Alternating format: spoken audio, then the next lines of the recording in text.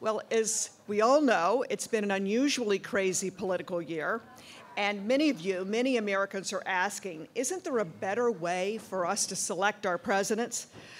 Consider the endless number of caucuses and primaries that start earlier and earlier, the burgeoning number of debates during the primary system, as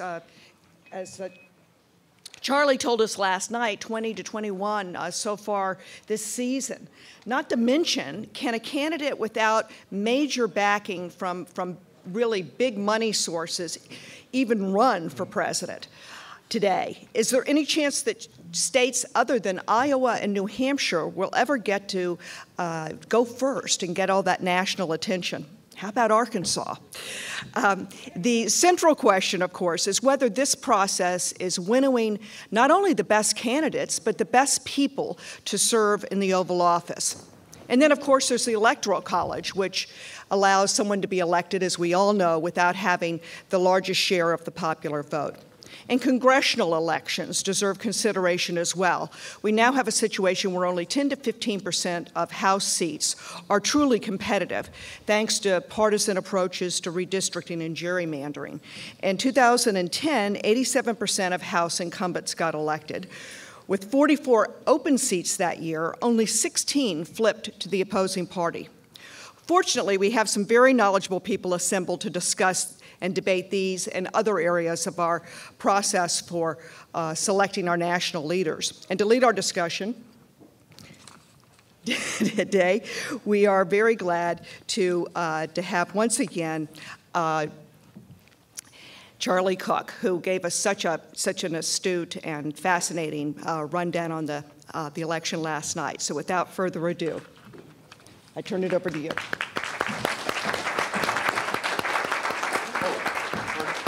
Really going to get into here is what do voters want reformed about our political system. So that's first rule: turn on microphone. Hang on a second. Sounds like you are on. Yeah. Here it is. Got it. Thank you. I'm going to kind of step back a lot, but I know we've all been listening to really the leading authorities in the country on transparency in government. And, if you were going to put together a summit, the majority of the major players you've already heard from this morning. And what an amazing, amazing, amazing thing. Now, while we've been thinking great thoughts and contemplating all the great things that should happen or could have happened, and the databases and the tens of thousands of hours of work that went into developing some of these things to kind of make government more transparent, you may be wondering what's happening politically in the outside world. And to me, the most important thing that's happened this morning was it's been reported that Vermont Governor Peter Shumlin was, apparently he caught 4 bears going into his bird feeder and went to chase them away, and they ended up chasing him away, coming within 3 feet of him. And where the governor's security was, I'm not sure. But at least, well, we know we still have 50 living governors right now. But that almost didn't happen earlier today. But I'm really excited about this panel. I think it's going to be just a lot of fun. And what we're going to do is start off with Celinda Lake, who is just one of the finest pollsters in the country, and one of the most nicest, most well-adjusted people in the political consulting world. And I mean, I've got some of the people that aren't so much coming through my mind really quickly, although there's a lot of wonderful people in the business, but some of them are a little eccentric. But Celinda is just a wonderful person and a terrific pollster, and she's going to start us off with sort of an overview based on the data. And, I try to stay away from data and just, go with BS. But anyway, but here's somebody that really's got the hard stuff, and then we'll move on with the other terrific presenters. So, Celinda, you go first. Thank you. Well, Charlie is being way too modest. He is by far one of the most astute observers and also one of the nicest people. So I take that as a real compliment, particularly coming from him. And this is going to be a very quick tour of the landscape, a little bit of potpourri, really, following lunch about reform and all the different aspects of reform that my far more knowledgeable colleagues are going to talk about afterwards. You don't have to worry about taking notes. You can get all of these slides afterwards. But what the heck do the voters want? I wrote a book called What Do Women Really Want? And which I was going to send an autographed copy of to Romney. And I wrote it with a Republican pollster, too, Newt Gingrich's pollster, ironically. But voters want change, but they're not too particular about it. And they don't really, they want to be sure that they don't pay anything more for change. And at the same time, there's a lot of things that are said that voters are upset about government. Actually, what people are really, really upset about is politics. And so in many ways, the transparency that you talked about earlier, and I thought that was a phenomenal panel, and the kinds of things that Charlie was talking about really are what are on people's minds. But people want change in government and politics. Ironically, they voted for exactly the same thing in 2006, 2008, 2010, and they're going to vote for the same thing again in 2012. They distrust government, and you'll see lots of data showing you that distrust of government is at an all-time high. What it really is that people believe that distrust of politics is at an all-time high, and that government has been completely captured by politics. And ironically, I'll show you some data about how people support additional government, even federal government. We use the dreaded F word, federal government regulation. But the number one thing they want to regulate, government and politics. So that it's really politics that is deteriorating. People also think that both government and politics have been captured by lobbyists and special interests. They oppose the Electoral College in really kind of high numbers, interestingly enough, even though the public really not very clear about what the Electoral College is, but they also think that they ought to be able to decide. And more to the point, they don't like the idea that there's anyone coming between them and their politicians. They support campaign finance reform, although they don't want to pay for it. And part of the problem is, you can get around that, and I'll show you some data, but people don't like politics. So why in the world would they want to put their own good money into political ads? They wouldn't, particularly when they're short of money, and particularly when there are lots of other priorities in their minds. But they desperately want to get campaign finance reform in place to get the spending limits down, to get the kind of money down, to get greater transparency around the money. And the public does not believe that politics is free speech. They believe that campaign advertising is paid speech. So why in the world is this protected? And it's paid speech where people have very unequal amounts of ability to pay for it. And that seems absolutely anti-democratic to the public, and maybe to many of us in this room as well. Voters also support voter identification laws, and this is one of the more disheartening areas, frankly, for us. And the number for voter identification laws have been going up. You can browbeat voters into being temporarily against it, although they go right back to it as fast as they can, by talking about really older senior citizens who don't have a driver's license, or nuns who don't have a driver's license. But you know, there's only so many nuns we can use for so long. And voters think, well, why can't we just fix IDs for the nuns? Why do we have to undermine our whole voting system? People don't know very much about redistricting. But they dislike intensely the idea of politicians picking their voters instead of voters getting to pick their politicians. And if you see a common thread throughout this, it's get the special interests, get the lobbyists, get the money out of the system and the power of the money out of the system. And in fact, one of the things we found is that people are actually less interested in transparency and really want accountability, not just transparency. And some of the kinds of measures that people talked about this morning really were trying to move in that direction. And one of my favorite quotes from a focus group was a guy who said, you know, transparency means you get to watch it go to hell. I'd actually like to do something about it. So I like accountability. So voters are kind of tired of watching it go to hell, and they think they've had kind of an armchair view of it. So everybody says everybody's anti-government. Yes and no. Everybody's anti-politics. As you can see here, there are plenty of areas where people think that there are too few regulations, starting with special interests and lobbyists and government officials. And this is beating even gas prices and oil companies as people that need to be regulated more. In terms of messages, this is a set of messages around making people more supportive of government regulation. But what's interesting is that top message, put people first, is actually a political reform message. And it's a message that would fit equally well Tea Partiers and occupiers. And it says, Washington lobbyists have the time, money, and power to affect the decisions politicians make. Too many of our representatives have met behind closed doors with the special interests, taken their money and done their bidding. It's time for our government to realize they need to make decisions that are in the best interest of the people, not the special interests. Regulation, oversight of special interests and politicians can promote transparency, accountability, and openness for all Americans. And this message was off the charts. 77% of the people found this message convincing, 55% of the people very convincing, even when we used the word regulation. We didn't say standards or protections or rules. We just said straight at you, regulations. This message, more popular than every single politician who will get reelected this fall or beat this fall. So people really mean it. They would really like to see reform in terms of their political system, although they think that the minute you do something, people get around it in a nanosecond. 77% of the public believe that there should be reform. 45% say there should be complete overhaul or major reform.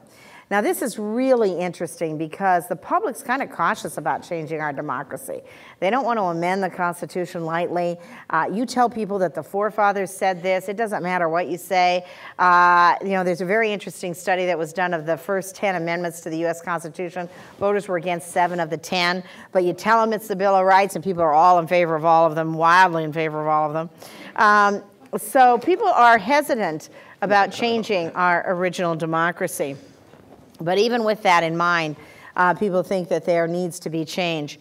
Anger is growing, but frustration is growing even greater. The number one emotion that people say is that they are frustrated at the system right now. And there was a brief period in 2002 where people were basically content. That was like, have you seen that movie Anne Boleyn and King Henry? For one night, they both loved each other. Every other night, one or the other hated each other. Well, that's kind of like the American public. So for one night in 2002, they were content about the system. But since then, it's been mostly frustration and anger. People do believe that government should play a bigger role here. They do believe that there is a role for government. And it's very, very important for us to understand that there is a distinction between political reform and being anti-government. People do think that government should be in partnership on solving our problems because they are so big, but they believe and that feeling is actually increased, but their feeling overwhelmingly is that the special interest, the political process, will undermine anything the government does. So let's do a quick tour of the landscape. Brussels in 12 days. If it's Tuesday, it must be Brussels. Well, if it's Friday, it must be Electoral College. 61% of the public would amend the Constitution to a popular vote format, do away with the Electoral College. Again, people really don't have very good ideas about what the Electoral College is. They just don't want to have anyone get in between themselves and their vote. There is quite a bit of feeling on the right, actually, to get rid of the Electoral College. People identify that big corporations have too much power. 78% say that too much power is concentrated in the hands of a few large corporations. This is data from my home state, Montana, but this is testing very well everywhere. An initiative that says that corporations are not people. Now, an initiative like this would actually fundamentally change not only political law, but also change consumer law. If you wanted to do one thing to change consumer law in this country more on the side of consumers, you'd say that you'd have a constitutional amendment that says corporations do not have the same rights as people. Montanans tried to do this. They tried to ban corporate money, wildly popular in the state. It just got thrown out. So they're really upset about it. But 58% of the public, 45% strongly say that corporations do not have the same constitutional rights as people. They're not people, and we ought to be able to limit spending because that's not free speech. In Michigan, a similar initiative that's not on the ballot now, but probably will be in 2014. 73% of the people said that there ought to be requiring corporations and any person spending corporate funds to disclose instantly to the state any expenditure that is for ads or lobbying. And by the way, a whole area that is massively dealt with in terms of the public. The public would like to disclose not just the money for candidates, but also the money spent on lobbying. And they're furious about how many lobbyists there are per member of Congress, how much more money the lobbyists can spend. Frankly, right now, the lobbyists are the best expenditure you can make. If you want to get a tax break, go buy a lobbyist, and then they can go get a politician. And that's why we have the tax code that we have. So this kind of expenditure in lobbying, which is increasing quite dramatically, voters are onto that and are pretty darn angry about it. 71% of the public says the lobbyists have too much money. People would gladly outlaw political contributions from lobbyists. Unfortunately, that's unconstitutional. Of course, they would gladly send all lobbyists offshore, too. So, and one of the most popular things that Obama has done is said he won't take money from lobbyists. People also believe that political action committees have too much power, 88%. There was a time when people didn't really know what these were. But now they know what political action committees are, and they think they have way, way, way too much power. And they also think this power of lobbyists and political action committees is starting to come down at the state level as well. Super PACs, people have no idea what a super PAC is, but they think it must be an extra big PAC, and since they didn't like the little ones, they sure don't like the extra big ones. And so they would just make them totally illegal. 69% of the public would make them totally illegal. And the biggest problem we have here is that the public has no idea why any of this would have any constitutional problems, because they have a totally different view of what our forefathers must have meant and what free speech meant. And that this is bought speech, paid for speech. This is nothing free about it. Public financing of campaigns. People don't want to put their own money behind it, and they don't understand why under Buckley versus Vallejo, they have to put their own money in order to limit the expenditures.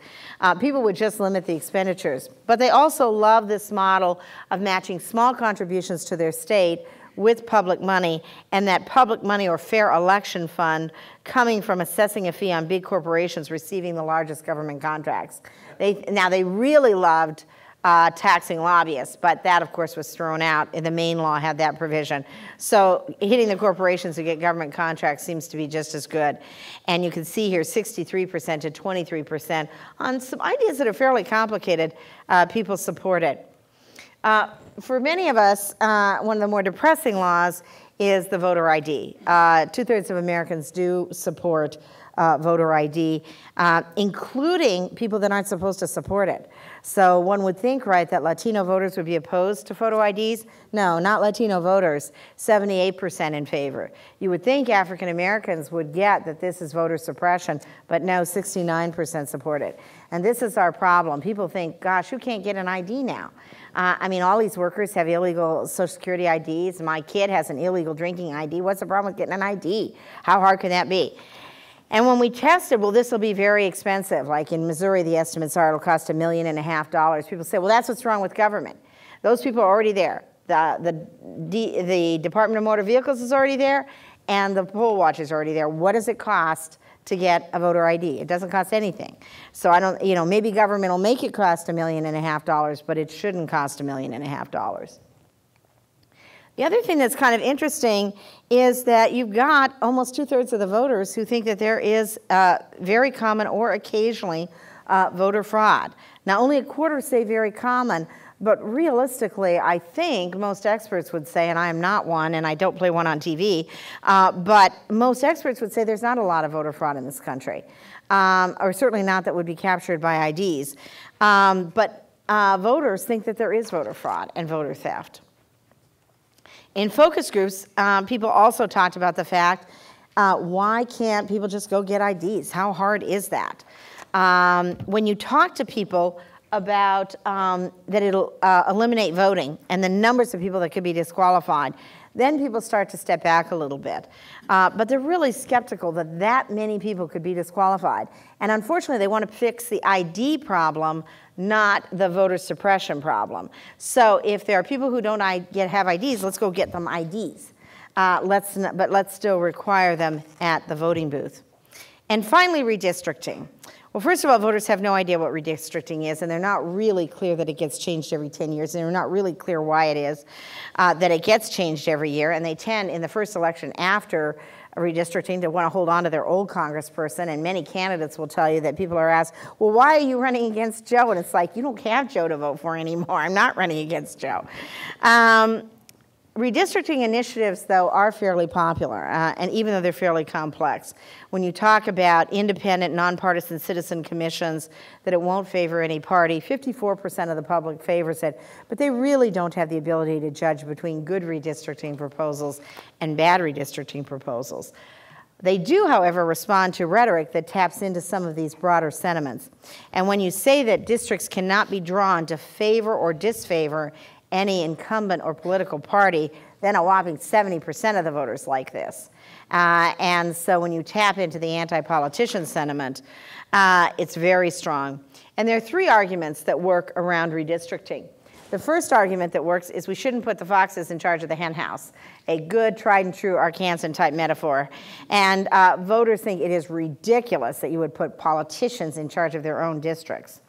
Then when you take that one step further and say politicians are going to get to choose their voters rather than you, the voter, getting to choose the politician, voters are really upset by that because they think the day after being sworn in, most politicians start running for a re-election and start worrying about how they're getting re-elected rather than doing the kind of job that they should be doing. And then when you also tell them that it will lead to more competition and less partisanship, people also very strongly in favor of redistricting reform. So there are lots of ways in which you can tap reform sentiments out there. Reforms are very, very strong. No one would, in their right mind, would run against reform, but it's also pretty easy to undermine reform because the devil's in the details and the voters can't sort out the details. The overwhelming thread that works from everywhere from an occupier to a Tea Partier is that lobbyists and special interests have too much influence. They are buying politicians, and that politicians are in a self-serving relationship with the lobbyists and special interests. And that's the golden triangle that voters would like to break, and that's the criteria that they bring to almost every aspect of reform. So let me turn it over to Todd to talk about some of this in more detail. Actually, let me introduce you. Yeah. You know, listening to Celinda's great presentation, it reminded me of a saying of Earl Long from my home state of Louisiana: vote for my opponent and you'll get good government. Vote for me and you'll get pretty good government. And anyway, different look on things in Louisiana. Our next presenter is Todd Shields. Todd's one of the deans up at the University of Arkansas, but far more importantly to me is the director of the Diane Blair Center on Southern Politics and Society at the university, and author of numerous books and articles. And I loved one of them, The Persuadable Voter: Wedge Issues in Presidential Campaigns. And Lord knows you didn't have any problems finding examples of the use of that, but explaining it very, very well. But Todd, why don't you go next? Thank you very much. Good afternoon. Oh, come on. Fight that food coma. Come on. Wow, let's go. Can you hear me okay? You know, I teach 18-year-olds, so if you're quiet, I don't know what's going on out there, okay? So let's try that again. Good afternoon. Good afternoon. Okay, much better. I'm going to take a little bit of a different tact here, and I first came to the mountain, I don't know, several years ago. When I first came into the atrium out there, I saw the words that were up there, and just want to read it again and look when you go out. Every citizen has the duty to be informed, to be thoughtfully concerned, and to participate in the search for solutions. Now, I have to tell you, as soon as I walked in there, I was like, wait a minute, this is my whole field. Governor Rockefeller was describing political behavior way before political behavior started. And you can ask the political scientists in here, this is what economists and psychologists and sociologists are trying to figure out. I am going to go quickly here. There are several people that have to make a plane on our panel, and Jessica's going to start throwing things at me in about 10 minutes. So I want to go backwards here. I want to talk about participating, and I'm going to give you the story ahead of time. On a participation scale, I'm going to give us as a public, I'm going to give us a B+. It could be better, but we're not doing that bad, and there's signs that we're going to be improving. Concerned. Celinda talked about the distrust, but interestingly enough, I'm going to show you people are still concerned. They distrust the politicians, congressional approval's at an all-time low, but they're still concerned. They're still interested. They haven't completely checked out yet. Where I'm going to give us about an A- to a B on that one. Where I'm going to give us a D, or maybe even an F, is in that last one, informed. And this is where something that I would like to say is a political reform that we need to talk about more, and I think falls right in the legacy of Governor Rockefeller. I think it was David Pryor yesterday that was talking about that he brought teachers to the mountain to teach people how to read. The education that we're doing, and I'm speaking as an educator, I see this as a real problem, then I feel like I'm fighting the tide, but I'm getting ahead of myself. Let me start here. Okay, voter turnout in presidential elections. You know, when I first started graduate school and studying politics in the 1980s and in the early 1990s, there was this outcry among political scientists and pundits that, oh, the voters are going away and vanishing voters, and where are we going? And it turned out to not be true, that we're actually participating at the same levels that we were in the 50s and the 60s. And in the last couple of elections, if you look at 2000, 2004, and 2008, we're moving back up. We're moving in the right direction. Now, you can say, hey, wait a minute, shouldn't we have a whole lot more people participating? And I would say absolutely yes. We should have a whole lot more participating. But given it's not mandatory, given that we don't have a day off to do this, there's no real incentive to do this, I'm happy to see it going up. Okay? Now, that doesn't mean that I'm really happy about everything. I want to move to the next slide. Now, you give a professor a microphone, and I'm going to give you a book to read. I'm just sorry. You just have to play along with me. But in my field, these are some of the books that have really redefined things and made us think about things differently. A New Engagement, this book right here. One of the things that they're pointing out is that there are big cohort differences between older Americans and younger Americans. And whereas we're seeing similar types of political information, we're seeing the younger people wanting to get involved locally, and we're seeing them want to use their pocketbook more than older people. So they're not as interested in turning out and voting, which they're seeing as not as impactful as using my pocketbook and supporting one company and opposing another. Now, that's a really interesting type of political engagement that this country really hasn't seen a whole lot of, but it's something that we're keeping an eye on because we're seeing that that's happening more and more. Another thing that is impacting where we're going in terms of participation in this country, Voice and Equality came out several years ago, and it is earth-shattering in terms of how do people get involved? Now, what's really important here is they find big differences between types of churches. Now, I'm giving you a Sesame Street version of this book here, but Baptist churches involve people in politics almost immediately. Almost immediately, you're asked to join a Bible study. You're asked to join a group. You're asked to write a letter. You're asked to start participating in church governance. Whereas in Catholic churches and other denominations, it's very hierarchical. And you can sit in the pew and then leave and not be ever asked to do anything. I'm being very Mr. Rogers Sesame Street here, but this is the gist of their argument. That has big implications for the participation of this country in the future as our demographics are changing and as our church attendances are changing, because churches have been and continue to be one of the main focuses of getting people mobilized into politics. Okay, let me change next to interest in current campaign. I remember what Celinda was talking about, the distrust. Distrust is huge. Distrust has not yet, however, turned into, I'm not interested. The National Election Study since 1952 has asked every 2 years, I'm showing presidential elections here, how interested are you in the current campaign? You know, we're still way above the 80%. You know, so people are still very much interested. There's a whole battery of questions about this. Are you concerned about it? Do you follow it? How often do you follow it? Do you talk to your neighbors about it? Do you talk to your coworkers about it? And all of that is up. So the distrust has not made people yet, at least just completely tune out. They're still interested. I think that's good news. All right, here's where we're getting to the bad news. And then in a second, I'm going to ask you some other questions too. But the NES has also asked people which party had the most members of Congress before the elections. Now they asked these questions the day of the election, right after the election, and about 2 weeks after that. So it's right at the election. And I'm going to give you some others here in a second too, but some fundamental things. I think someone said in an earlier panel today, how do we keep government officials accountable? How do we even participate in government if we don't even know what's going on? And for an educator, this is the type of thing that really keeps me up at night. When I have freshmen, I have 100, 200 in a room, and I'm asking them very simple things about politics, and they haven't been taught. They just don't know. I mean, they're really smart kids, but it's not something that they're getting. So let's look at this. And since this is the line for correct answer, and since about 92, it's going down, down, down, down. People are voting for presidents and their representatives, and they don't have a clue who is even in office right now. Now, if it stopped there, that'd be one thing. But I want to give a selfish plug here. We have data with our partnership, with the Blair Center's partnership with the Rockefeller Institute. We have data that makes survey researchers and pollsters drool.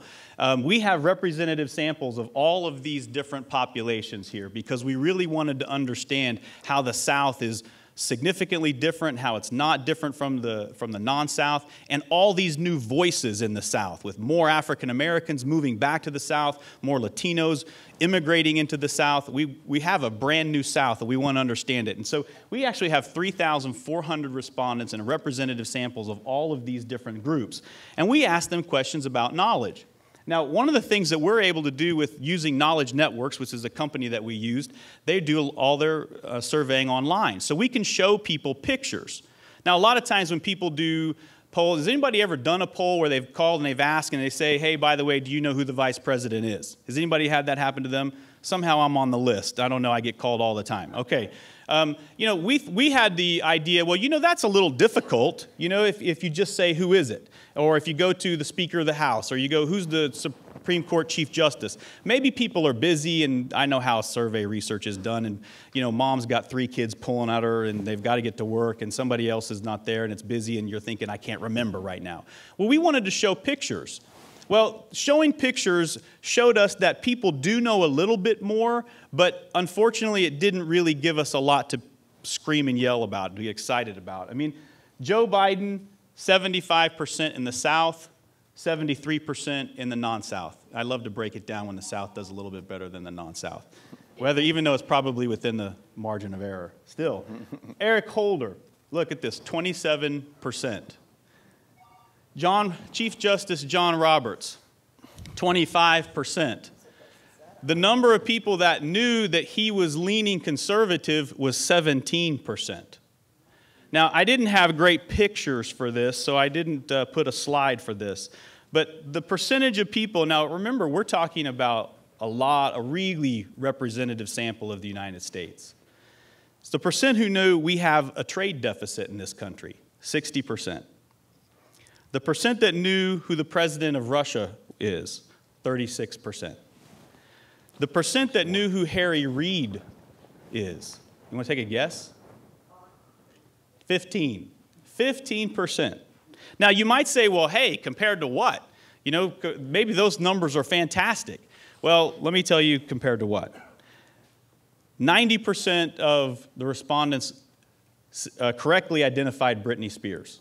90%. Now, we break that down every group. Now, the other 10%, we're not sure, right? Peyton Manning. You want to take a guess? Anybody saying, who's Peyton Manning? It's 80%. So 80%. He's almost up there with Britney, but not quite. But he's way ahead of Joe Biden. Okay, Arnold Schwarzenegger. Take a guess. In some groups, 100%. 96% identify Arnold Schwarzenegger. About 2 months ago, the Pew Center released a study where they conducted a civics test online. And basically, it was things that there were a couple questions that I might quibble with, but for the most part, they wanted to see if the American public would pass a civics test. Now, if you're interested in it, go there and take it, see how you do. The difficult thing for me was that only 6% of Americans would have gotten an A on it. I mean, they got a 90% of it. Over 50% of Americans failed it. Now, how is this happening when we are also having all these news outlets, right? And we have all this we're bombarded with information, right? You know, one of the things that we're finding is that conservatives are definitely going to conservative radio, and they're definitely going to conservative television. Liberals are going to liberal television, and I should say liberal websites now too, right? And I don't know if you can follow liberals and follow conservatives. I don't tweet, so I don't really know that. But I think you could probably limit what you're getting there as well. What we're finding is that, you know, television and media don't really tell you what to think, but they definitely tell you what to think about. So if you're following conservative news, you're thinking about those things that conservative news is telling you. You're not thinking about the things that the liberal media is telling you. If you're following the liberal media news, you're thinking about the things that they're telling you. So from an information standpoint, we come back and we can test people. We can find the people that are really following Fox News are a little bit more informed on the things that they're talking about. They're completely ignorant about what's happening in the left news.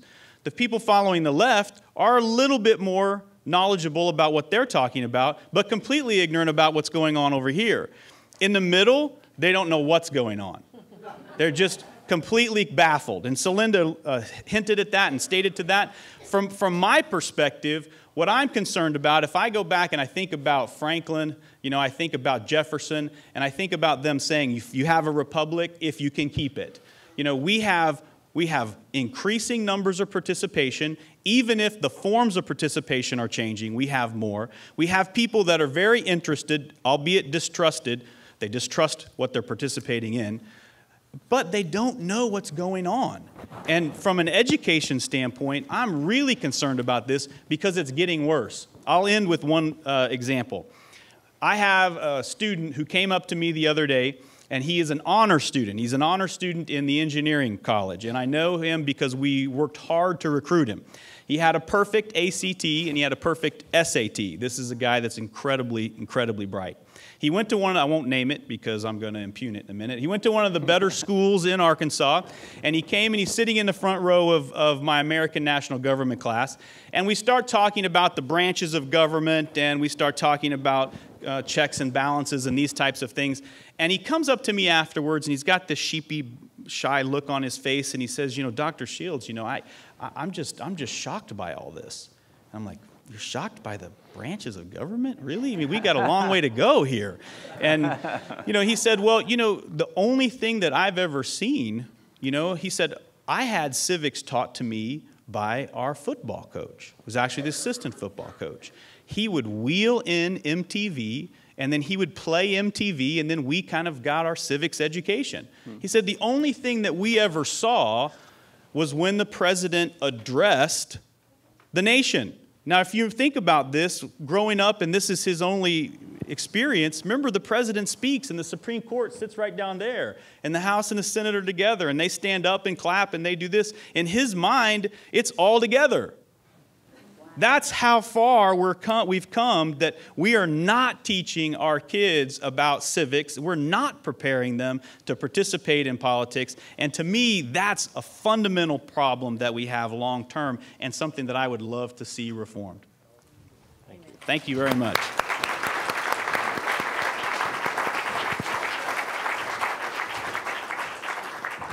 You know, listening to Todd, it made me think of one thing, and you know, we see these comparisons of how often Americans vote in presidential elections versus people in other countries.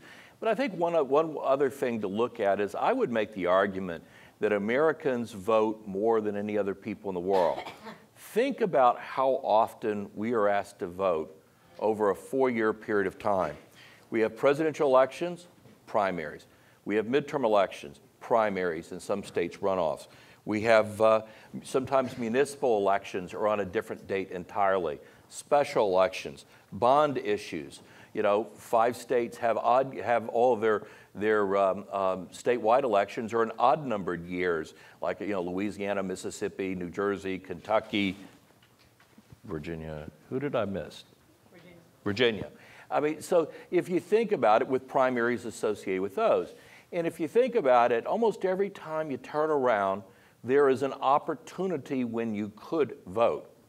And when you ask somebody from Europe, how often, if you voted in 100% of all elections, how many times over a 4-year period of time would you be asked to vote?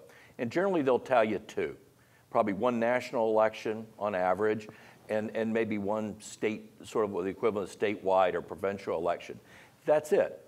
And I would argue that if we really wanted to get voter turnout up, we would consolidate some of these elections, and we would probably consolidate some of these offices. I mean, for example, my home state of Louisiana, each of the 64 parishes elects a coroner. Now, a coroner. Yeah. That's a hell of a thing to run for. Yeah, I mean, and the thing about it is, what in the hell is that doing as an elected official? I mean, really. And in South Carolina, the head of the National Guard is a statewide elected post, the Adjutant General. And you say, what? You know, what's that all about? And the thing about it is, so, I mean, if you turn around, I mean, I think we kind of devalue the importance of voting by having so many elections when we probably ought to sort of consolidate some of them and then prune some of the offices so that, which I realize is far easier said than done, because every one of those offices has somebody that wants it and 4 other people that have, one person has it and 4 other people want it. So, but you know, I think if you think of it in that context, you know, we're not quite the electoral deadbeats that the world sort of makes us out to be.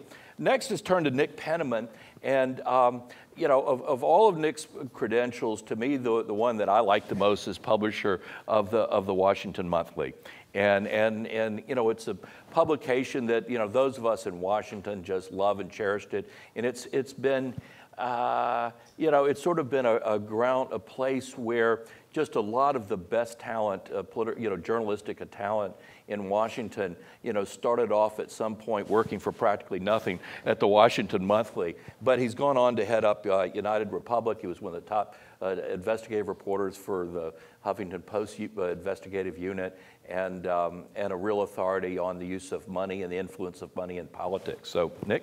Thank you. So unfortunately, when I was at the Washington Monthly, we were paying about 10 cents a word, which is, as any of the journalists in the audience know, is pretty cheap. And I fear that that's where the whole industry is going. The Monthly, as Charlie said, could survive based on that for decades, giving birth to James Fallows and Michael Kinsley and all these tremendous reporters because of the prestige factor. But now it's hard to make a living as a journalist in America.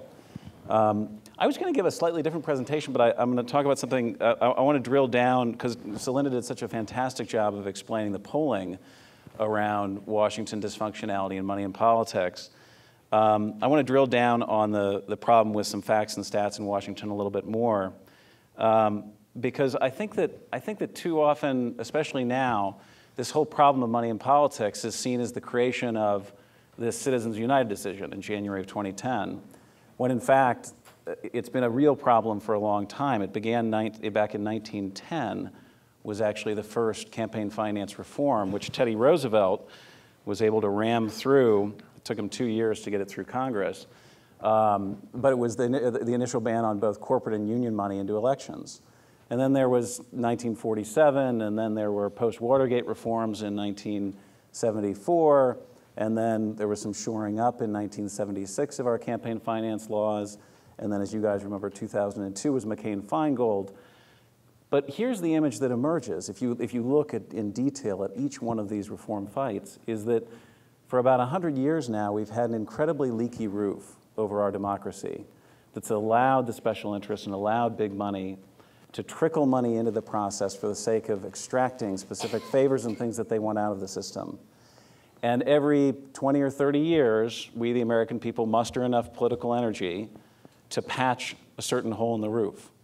And unfortunately, right after we do that, another one emerges, and another one, another one. And I think that we're at a point now, and I do think that Citizens United has helped crystallize this moment, in which we can't patch the roof anymore. Anyone who owns a home knows that there just reaches a point where the patch job isn't going to work, where there's structural damage that's been done to the rafters, the ceilings are starting to show stains, And I think that we've got to, at this point, we've got to replace the roof. Stan Greenberg, who Celinda worked with earlier in her career, and was, of course, President Clinton's pollster and Tony Blair's pollster, wrote this really stunning piece in the New York Times back in July, and it was about the fact that he's been studying, from a polling perspective, the electorate's opinion of money in politics and power in Washington for 30 years. And he concluded the piece saying, quote, "I see clearly that voters feel ever more estranged from government. Everything they witness affirms the public's developing view of how government really works. They see a nexus of money and power, greased by special interest lobbyists and large campaign contributions. They do not believe the fundamentals have really changed under Mr. Obama's Washington." About a couple weeks after that, Bill Moyers wrote a great op-ed in which he said, quote, "All bets are off now. The great American experiment in creating a different future together has come down to the worship of individual cunning in the pursuit of wealth and power, with both political parties cravenly subservient to big money. The result is an economy that no longer serves ordinary men and women and their families. This, I believe, accounts for so much of the profound sense of betrayal in this country and for a tremendous sense of despair about the future." There's a great Thoreau quote in Walden in which he was talking about back in his day about the perceived apathy of the American public. And he said, he turned that notion of apathy on its head, and he said that what is often considered to be, what did he call it, resignation. He said what is often considered to be resignation is actually confirmed desperation. And I think that that's what we're seeing in America today. I think we're seeing a sense of confirmed desperation about the fact that our government no longer seems capable of solving the fundamental problems that we collectively face as a society. They saw the sausage making of healthcare reform, which was not pretty. They saw the impotence of financial reform. They see government waste and abuse all over the place, and two political parties that just can't seem to get anything done anymore, which is in sharp contrast to kind of the conversation that we saw last night with the former governors and the way Arkansas politics worked for 50 years. So, you know, the Tea Party has emerged because of it. Occupy has emerged because of it. Unfortunately, though, I think that unless we can see a genuine right, left, and center movement emerge to completely replace the roof, we're not going to get anywhere, because Washington really is in a state of paralysis. And this was best expressed a while ago by this guy, Norm Ornstein, who some of you might know about. He's at the Conservative American Enterprise Institute. And this is, you know, Washington is such a complicated town psychologically. And Norm is one of the best psychologists in Washington, or the best at putting his finger on the way Washington thinks. And here's what he wrote in the wake of Citizens United about the way Washington works right now. He said, quote, "Ask almost any lobbyist. I hear the same story there over and over. The lobbyist met with a lawmaker to discuss a matter for a client, and before he gets back to the office, the cell phone rings and the lawmaker is already asking for money. The connections between policy actions or inactions and fundraising are no longer indirect or subtle." And he said, now comes another component.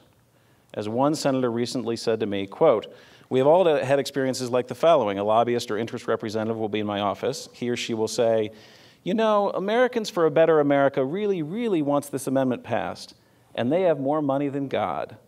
I don't know what they will do with their money if they don't get what they want, but they're capable of spending a fortune, as you know, and it's enough to make anyone who crosses them regret it." So Ornstein now goes back and says, "No money has to be spent to get the desired outcome. This is what Citizens United hath wrought. It is thoroughly corrupting." So we founded my organization, launched about 4 months ago, to create this left, right, and center coalition to create a surge in the fight against big money, and I'd be happy to talk about that later. But when it comes down to the type of reforms that we're going to be pushing for, what Celinda said is right on, which is that people just want this problem fixed.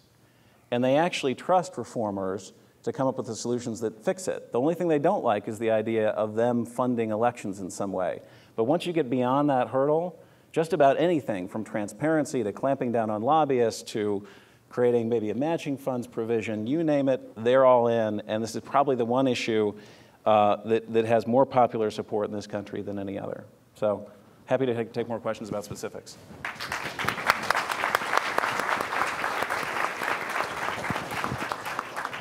You know, listening to all these terrific presentations today, it sort of made me think of, you know, more aware. I mean, I knew of some of these resources that are out there, but not all of them, and didn't quite understand the full reach of some of these. But, you know, I think an awesome project for the Winthrop Rockefeller Institute might be to develop an owner's manual for American citizens.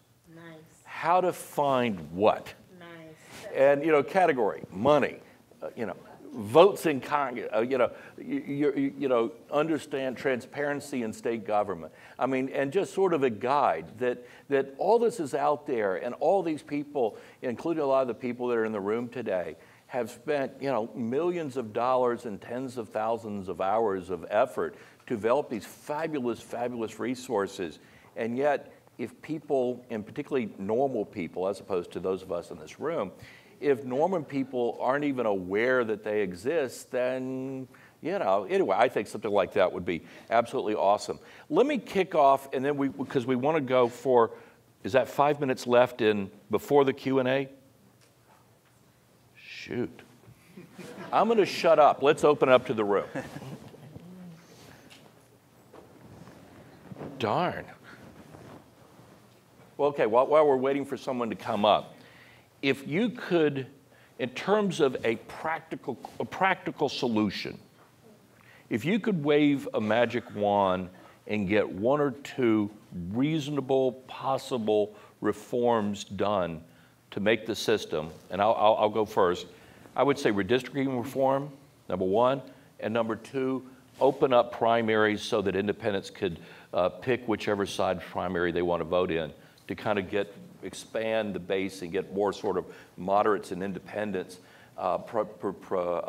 participating in the process. Real quick, and then we'll go to this question right here. You know, I think that I would love to be able to just get the public to understand that the president has very limited power. One of the things that I find most disillusioning is that every 4 years, everyone gets all excited that the newly elected president, or give the incumbent another chance. They think that this person's going to be able to solve the problem. After all, they campaign that way. They can solve everything, right? The reality is that they have a constitutional system that gives the president very limited power.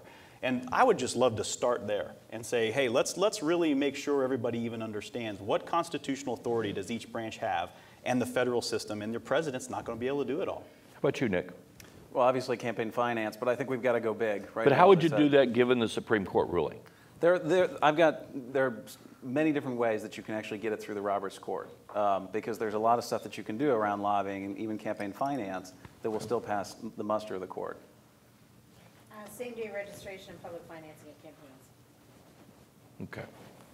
Okay, well, there was a, yeah, here we go. Yes, I think we can all kind of assume from the numbers that you showed us that without education, we cannot have true reform, and that's a key factor in all this. So, and what Dr. Shields, the example that he gave of his student, is that the emphasis of intelligence is gauged so commonly on math and science education. Do you think that this is a long-term trend as a result of the Industrial Revolution, and do you think that in order to facilitate political reform, we're going to have like a second enlightenment? Wow. I do think it's a long-term trend. I mean, I think in my mind, I'd go back to Kennedy and the race to the moon and emphasizing science and math and the NSF. And I would like to say, you know, I support science and math education, and I know that as a country we're behind in that, and so I want just to do better with science and math education. I just don't want to do it at the expense of being able to write legibly and know how our system really works. But fundamentally, our younger generations come into, Will here is the major exception, by the way. I just talked to him about lunch, and he knows more about it than any of us up here. But they come into the political process very much a blank slate. And if it's not on the nightly show or something that, you know, is a comedy as well, they really don't have a clue what's going on. And I would toss in economics. Next question. Oh, just don't even go there. Economics, they don't even know that they're going to go in debt if they take a credit card. Dan Ferreter can tell you when we do first-year experience, we come in and we say, hey, wait a minute, students, you really understand, the more you spend on that, the more you spiral into debt. And for many of them, it's a light bulb. There's no personal finance education in schools today. It's really true. Hi, my name is Lee Gordon. Nick, you described the case that maybe Americans don't want to continue to repair the roof. If indeed that's the case, could you or any one of the four of you up there describe maybe what kind of a roof they are looking for when they replace it? Yeah, so I think part of this is so there's the court stands in the way of some reforms, but I'll give you a really quick list, okay? Ending lobbyist graft. So not allowing politicians to actually accept contributions from lobbyists would be huge. The point is, and this could pass legal muster, I've run this by some of the best lawyers in Washington. The point is that the moment you register as a lobbyist, it's clear that you've got business to do with the government. And when you start spending money on politicians, it creates a suspect relationship, which creates the appearance of corruption, right? Which is regulatable even under the Roberts Court. Lobbyists who don't register as lobbyists. Tom Daschle is a lobbyist. He doesn't register as one. Newt Gingrich, remember, he had to say that he was an historian for Freddie Mac. He wasn't an historian for Freddie Mac. He was a lobbyist. Is this a great country to make exactly. paying historians like that, or right, what? Exactly. So expand the definition of lobbying. End the revolving door. Right now, 50% of members of Congress go directly from Capitol Hill to K Street, and about 65% of their staff do. We've got to end the fact that politicians are going to now see public service as a pathway to private gain, as a pathway to cashing out. The endless fundraising that politicians do. New York City has a really fascinating model. They have a matching funds model that matches 1 to 6 any contribution up to $175. So if I give a politician $50, the politician actually gets $300. So what's happened in New York City is it's driven the fundraising down to the small donor level and away from the millionaire $1,000 a plate fundraisers. So that's a really sensible one that we could ram through too, that again passes muster. Super PACs, there's a coordination problem with super PACs. I won't get too wonky, but if you actually redefine what coordination means, you'd probably kill most of the candidate-specific super PACs overnight. Lack of enforcement, the FEC is completely lame. The Public Integrity Division at Department of Justice is totally underfunded and not looking into bribery cases that they should be looking into. So those are just some ideas. But I think that we've got, my sense is that having studied this as a journalist for 10 years, we got to go big here. We can't just say we want a watered-down Disclose Act here and then we'll go for another piece of something here. We got to come up with something big and bold and imaginative that the American people can get behind and fight for. You know, in an era when political discourse is usually defined as it constitutes a food fight that we see on cable television, you know, yesterday afternoon and all day today, not so much last night, but that we've just had an amazing, rational discussion, not without being disagreeable. And I just think this symposium has just been a terrific discussion of a lot of important things facing our country and honoring a great man who really kicked off a succession of terrific governors of the state from both parties. So thank you, great panelists, and thank all of you for putting this on. And Christy, thank you very much. Thank you.